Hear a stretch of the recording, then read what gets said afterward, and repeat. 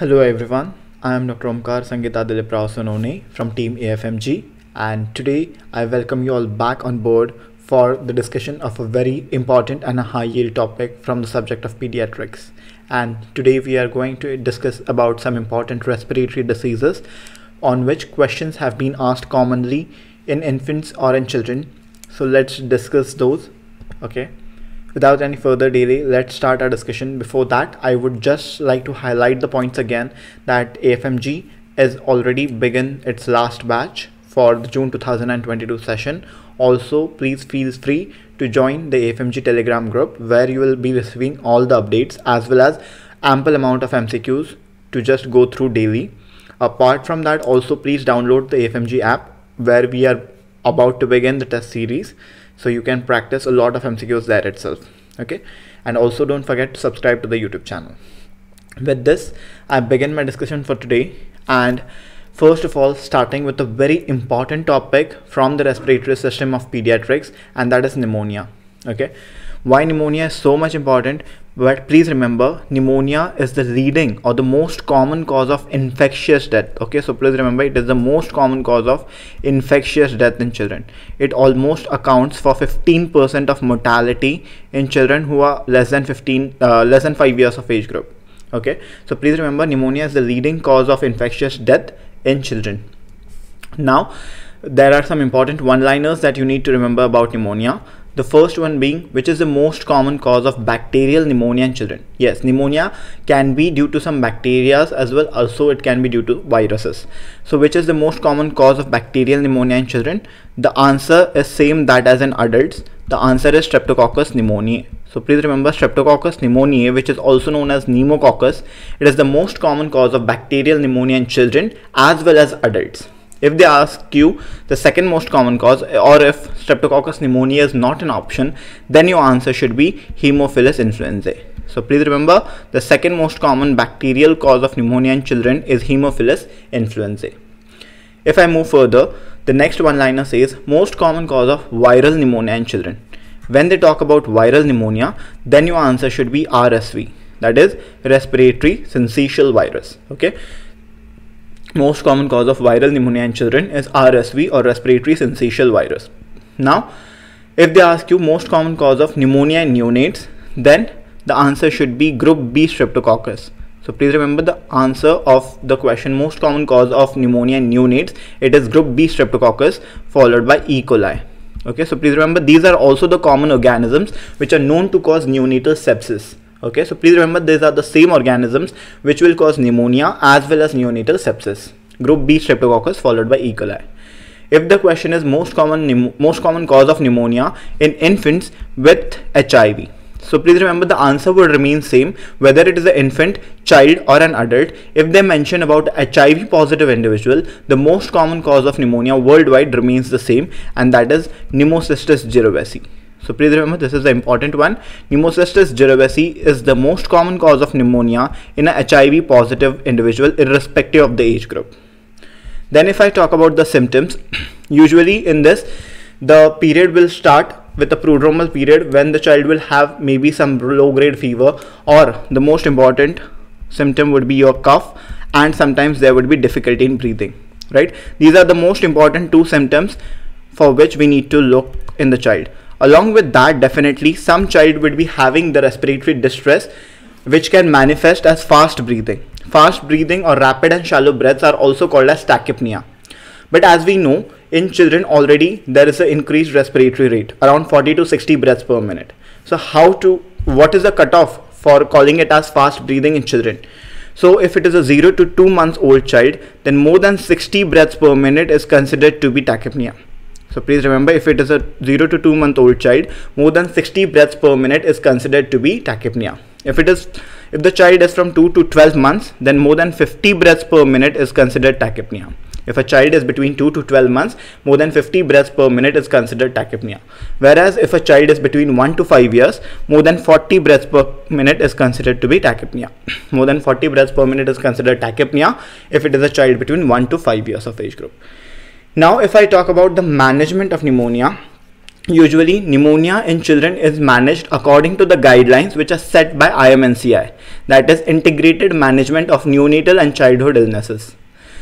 They have also given guidelines for other diseases like measles, diarrhea, dehydration. Okay, so according to this, there are two age groups. The first age group is from 0 to 2 months, whereas the second age group is from 2 months till 5 years.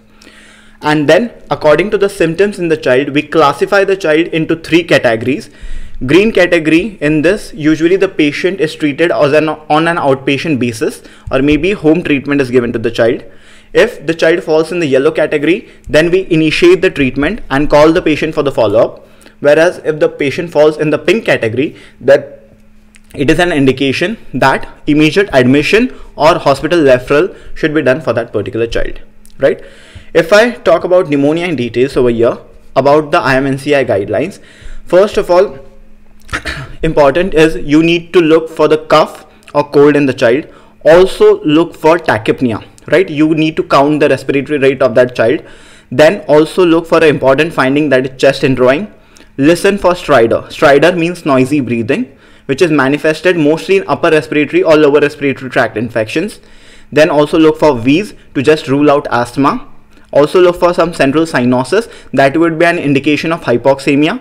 And also monitor oxygen saturation, maybe using a pulse oximeter, right? After you assess all this, if also look for any general danger signs are present. If any general danger signs is present, then the child would be classified directly into a very severe disease or a severe pneumonia, that means in the pink category. So what are the general danger signs usually? So please remember, if the child is unable to drink or feed normally, okay, if the child is not able to take the breastfeed, then second, if the child is vomiting, maybe recurrent vomiting are noticed in the child. Third, if the child has had a history of convulsions, or maybe the child is convulsing right now, or if the child is lethargic or is unconscious. In all these conditions, these are considered to be the general danger signs, and the child needs urgent and immediate attention. So that child would be classified into very severe disease or severe pneumonia. In this, if the child is convulsing, then we definitely prefer giving an IV or a rectal diazepam. Also, we check for hypoglycemia in this child. And if their oxygen saturation is constantly dropping below 90%, then in this condition, we will start oxygen therapy in the child and admit the child immediately. Along with that, we prefer giving the first dose of antibiotics. And the first dose of antibiotics which is preferred, apart from benzyl penicillin, nowadays we prefer giving amoxicillin. Okay, so injection of amoxicillin plus gentamicin is given. Okay, so please remember, we give the first dose of antibiotics, amoxicillin plus gentamicin, and refer the child immediately to a higher center or to a hospital. Please remember this. Then if the child does not have any of the danger signs, but the child is having chest indrawing, or maybe there is a stridor in a calm child, or even if there is fast breathing, in this condition the child would be classified into the yellow category, that is pneumonia. In this, we usually give amoxicillin to the child in the form of dispersible tablets for a period of 5 days generally, right? And after that, we call the child for follow-up in 2 days. If it is not possible for the mother to bring the child for review or follow-up in 2 days, then we usually admit the child or refer the child to a higher center if chest indrawing is present. And if any of the signs given above are not present, that means no general danger sign is present, oxygen saturation, stridor are all normal. Apart from that, chest indrawing, even fast breathing is also not present. In this condition, we classify the child into green category, that is no pneumonia. Only the child is suffering from mild cough and cold. In this condition, we treat the wheeze of the child.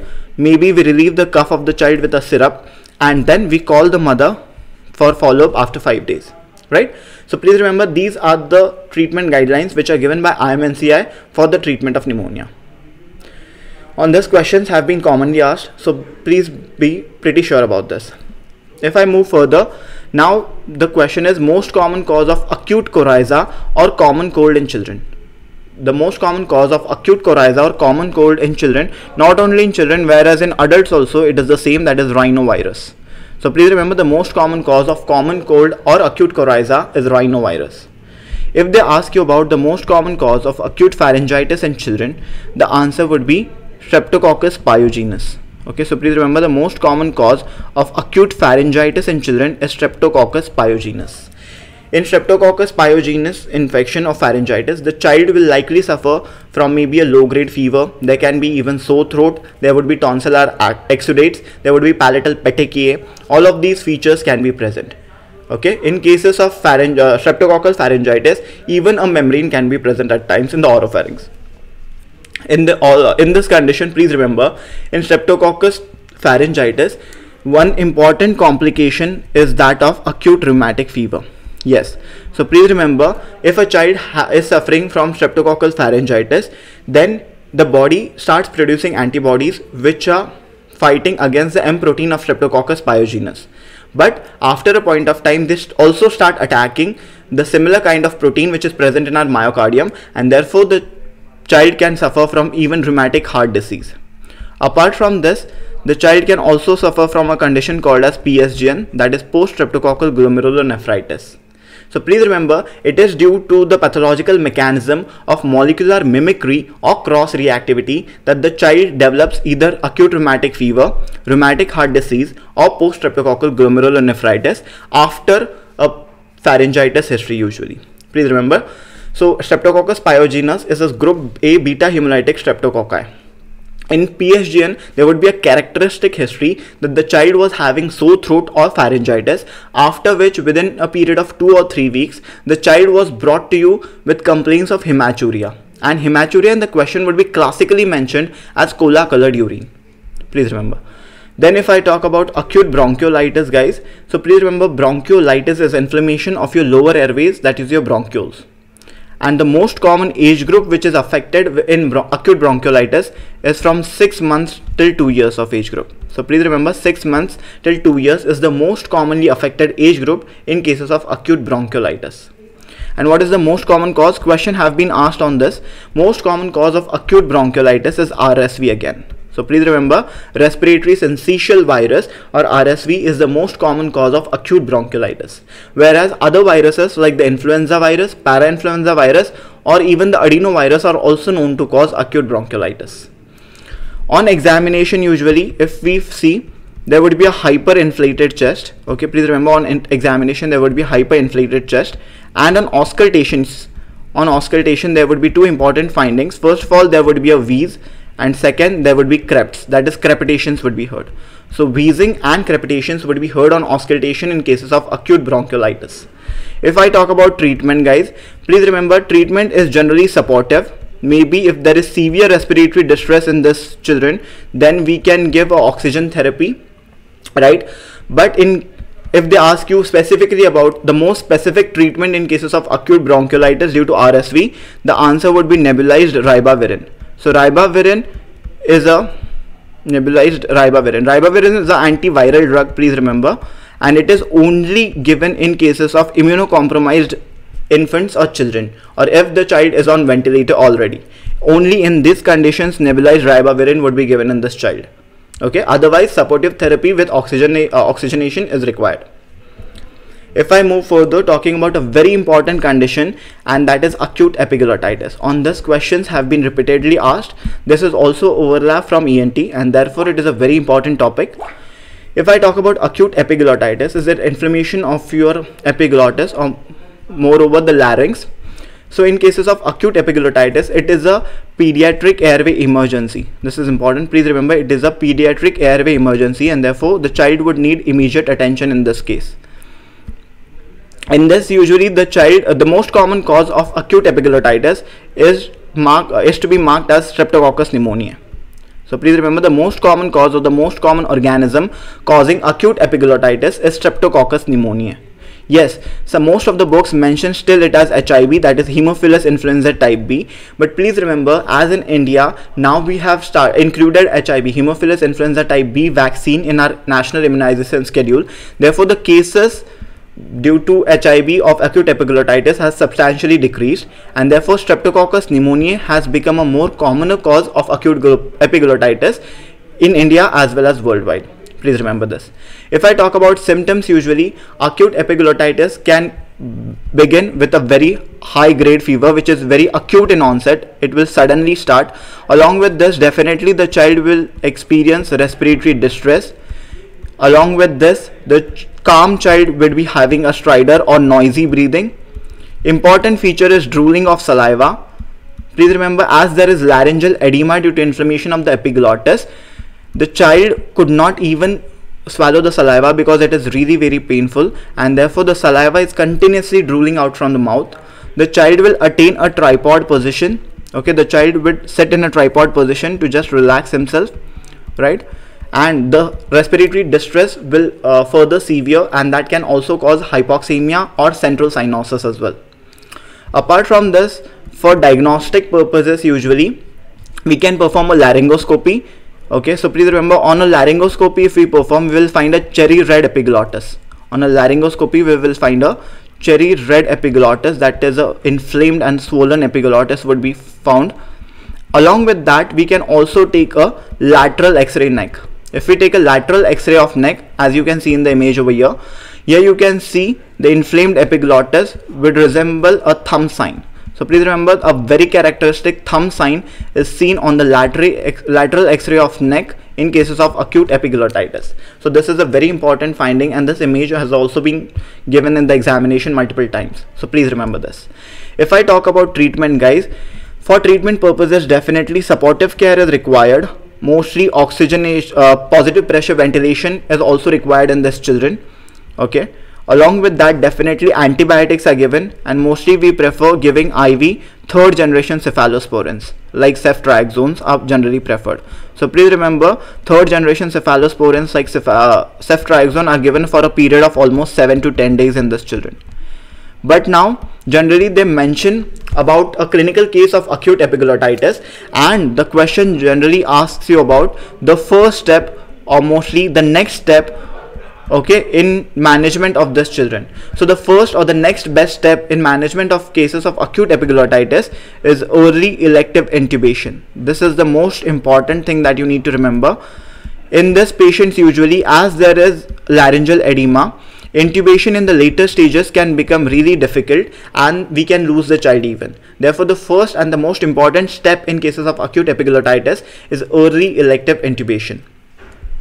Next, if I talk about the other condition, that is acute LTB, laryngotracheobronchitis, where there is inflammation of the larynx, the trachea, as well as the primary bronchus, which is also known as CRAUP, right? The most common cause of acute laryngotracheobronchitis, usually CRAUP or acute laryngotracheobronchitis, is common in children up to 3 years of age, right? If I talk about the most common cause, it is the parainfluenza virus. So please remember, parainfluenza virus is the most common cause of acute LTB or CRAUP. Then this acute LTB has usually a less severe course as compared to acute epiglottitis. It generally starts with the viral prodromal period, like with low grade fever. Even there can be respiratory distress in this children. Along with that, at times there can be stridor in this child as well, and there is a very characteristic feature that is known as barking cough. So barking cough is a characteristic feature noticed in cases of acute laryngotracheobronchitis. For diagnosis purposes, we take a chest x-ray PA view. On chest x-ray, we will find there would be narrowing of the upper airway, right? So please remember one important one-liner which comes usually, the narrowest part in the pediatric airway. Previously it was at the level of the cricoid cartilage, but now the answer is at the subglottis. The narrowest part of the pediatric airway is at the level of the subglottis. So in acute LTB or CRAUP, there is narrowing of this upper airway, and this would resemble as the steeple of a church, and therefore this is known as the steeple sign. So please remember, this is known as the steeple sign, which is seen due to narrowing of the upper airway in a child, right?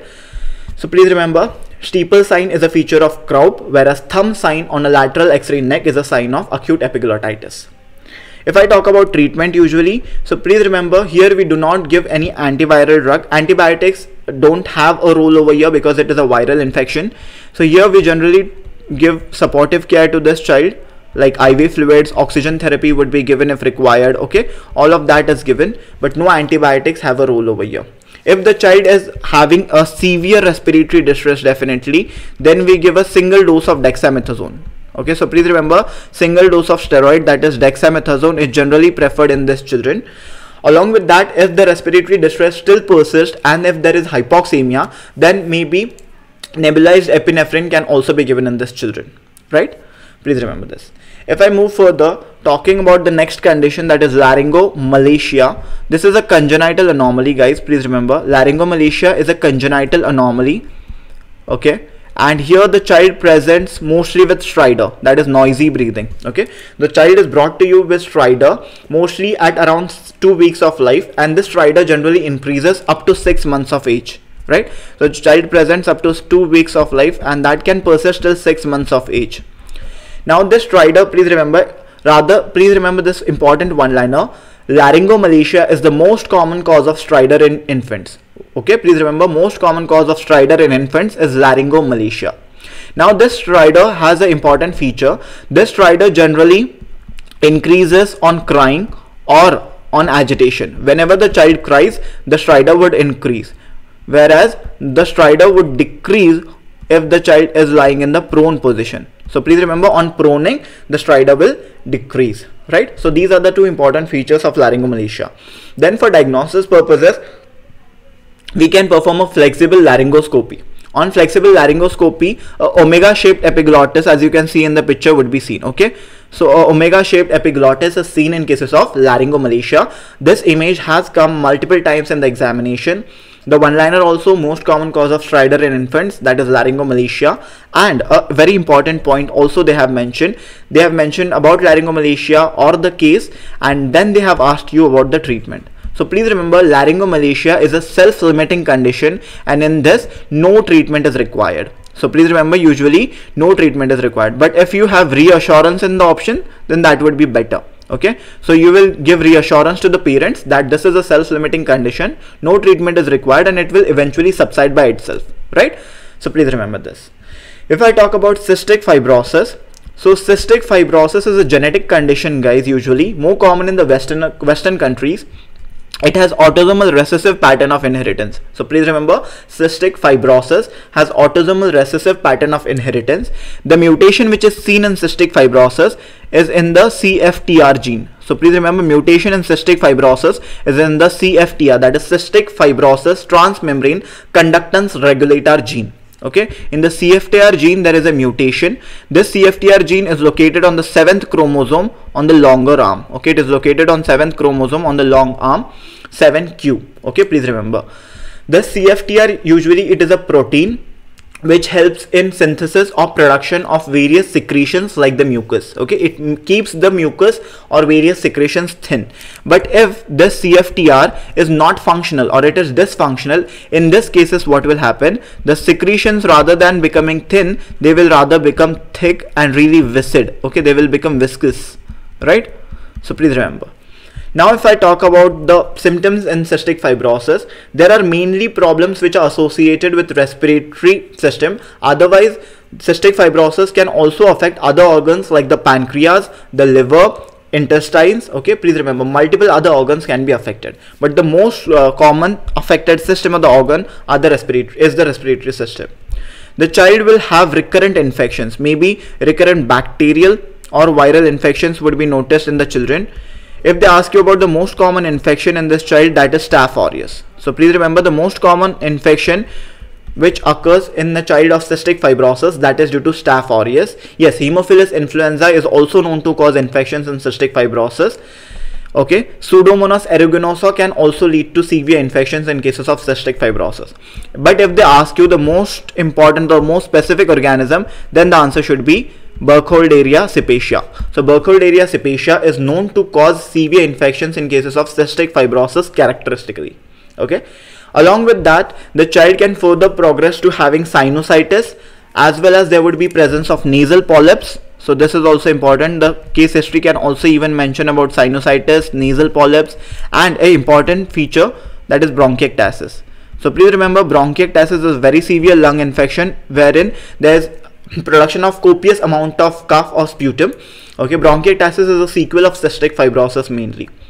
Along with that, there can be a pancreatic insufficiency, mainly in the exocrine function of the pancreas there would be insufficiency, right?